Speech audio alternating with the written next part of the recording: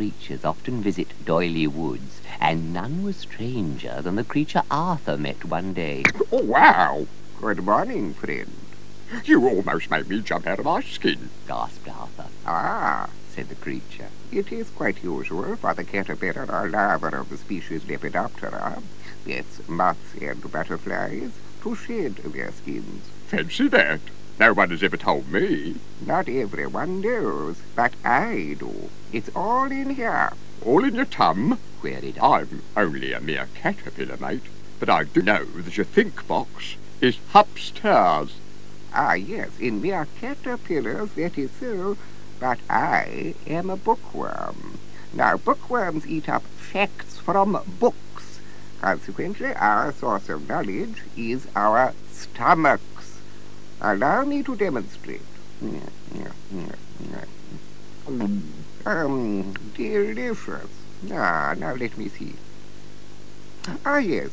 Did you know that the sixth wife of King Henry VIII was called Catherine Parr? Yeah, of course, said Arthur, keeping his fingers crossed. Everyone knows that. And his seventh wife was called Betty. You are an ignoramus. Oh, thank you, said Arthur. I say, said the bookworm, why not join me for breakfast? Chapter 3 looks quite tasty. Well, tart anyway, but I always eat leaves. Plenty of leaves here. Tar very much for breakfast, said Arthur. But as he walked back through the wood, he was feeling quite different. He felt all clever and knowledgeable. He discovered Mavis Cruet looking down a hole. Mavis, did you know that should that hole be deep enough to go right through the earth, it would finish up in Australia? Gosh, said Mavis. Then up popped a bunny. Excuse me, Bunny, cried Mavis. but are you from Australia? Sure, sport, said the rabbit. From a little place called Watership Down Under. Not necessarily true, said Arthur. Rabbits are well known for their mendacity. They're what? Queried Mavis. It means they're all fibbers, said Arthur. Tell me, Arthur, said Mavis. why have you suddenly become so clever and use such long words? I owe it all to my new friend, the Bookworm, and his book. It's made me what I am. It's made you ever so boring, said Mavis, but under her breath. I must meet him.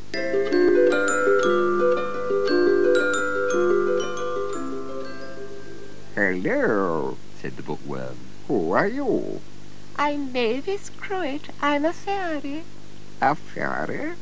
There's no such thing. It says so here. You, madam, are an hallucination. Oh, you poor short-sighted little grub, you, cried Mavis. It's probably all the fault of your diet. You should eat lots and lots of lovely green stuff. I am a fairy, and just to prove it, I'm going to change that musty old book into a lovely, tasty cabbage.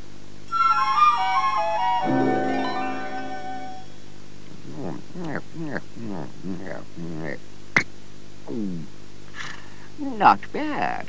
Not bad at all. Now tell me, Bookworm, asked Mavis. what is twice 2?